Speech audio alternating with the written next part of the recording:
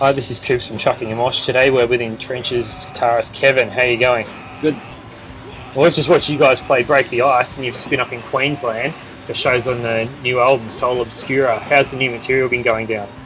It's pretty good. Like, I guess the whole record's only been online for about a week or so, and people only had a small amount of time to digest it, and there's a lot going on, as you would have heard in the tracks, but at the same time everyone seems pretty excited that there's finally some new stuff out.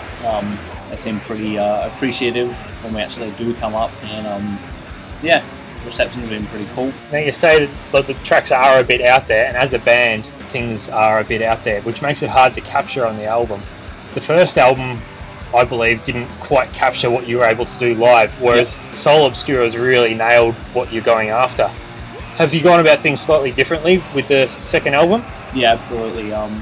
With Relive and Regret, we knew using the engineers that we did, because they were friends, they don't really do much stuff with that live room vibe sound. They're big on, you know, compression and making sure everything's really tight, getting rid of any of those special little guitar hums or something that's not really meant to be part of a riff, but on the recording, kind of, you know, those little magic things that happen that aren't necessarily a riff or something, just a noise, a hum, a scratch or something. And so they kind of cleaned it up too much, I felt, on Relive and Regret. At this time, especially using Joel, we talked about wanting it. We're almost going to go almost a Nirvana approach with the production and have it totally room-like and not too precisely not trapped. too precise in that, but at the same time with our stuff there's a lot of intricateness with the guitars, with the drums and that, and you need the cleanliness. Yeah, exactly. Like listening to it with that kind of overall sound, there was a lot getting lost, so we tried to mix it pretty well with having that live vibe, with the big roominess, the real sound, rather than sounding like a synthetic band, which a lot of people are going for production-wise these days. Yeah. And you mentioned Joel there. He was the ex-drummer in the band. Has that been a massive help with trying to capture the sound? It has. After the last recording, he wasn't too happy with how the production was on the record. Being an engineer himself, there's always going to be that disagreement from an engineer point of view.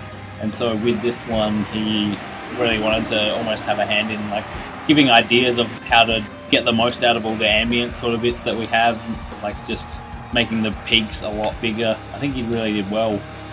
He didn't act in a producer sort of way, as in rearranging structures or anything like that, but just He accentuated what you had. Exactly, yeah. He knew what we were going for and what we missed last time, so he already had that in his head, rather than being someone with fresh ears just letting us run with the ball. So it was really good to have that extra opinion. Yep. Now the release of this is coming out through Monolith Records, which is a fair bit different from Shock last time. It's come out on a limited vinyl and digital downloads. Yep. Is that a conscious decision by the band to go about it in a different manner? Yeah, we initially when we started writing for this, it was just going to be maybe 2 songs that we threw online, did a 7-inch or something like that, just to keep people interested. And then we started writing more and more, and sort of worked out that we had too much material to really go on a small release, but not enough to be a full-on hour-long album or something. So we kind of cut it off at a point and said, let's just go with this for now. We'll use it as a segue and write another album soon. And I guess we didn't anticipate the tracks coming out as well as they'd have. So the initial idea of having it being a real low-key thing kind of contrasts how well the finished product is now. So I don't know if it was a bit of a naive decision to have it so limited and so under the radar, but it's going to be online and stuff for the people that missed out on the physical copies. So as long as people get it in some sort of medium, I'm happy, and they can see what we sound like these days. Yep, sounds good. Now you guys don't play heaps of shows throughout the year. Do you make an effort to make sure you don't play too often, so when you do play, you're drawing more of a crowd?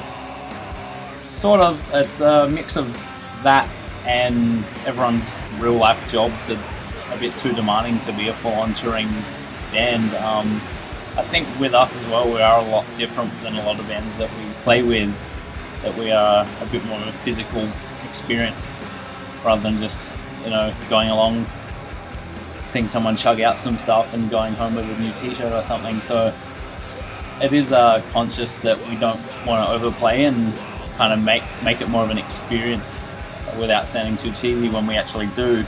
It would be great to tour more like we did early on, but as I said, like, some of the dudes have got pretty full-on real-life duties. But yeah, we play when we can, and with the new record I think we'll play a little bit more than we have the past 2 years. So you mentioned before about having some tracks left over. Does that mean we can expect some more stuff soon after the release? Hopefully.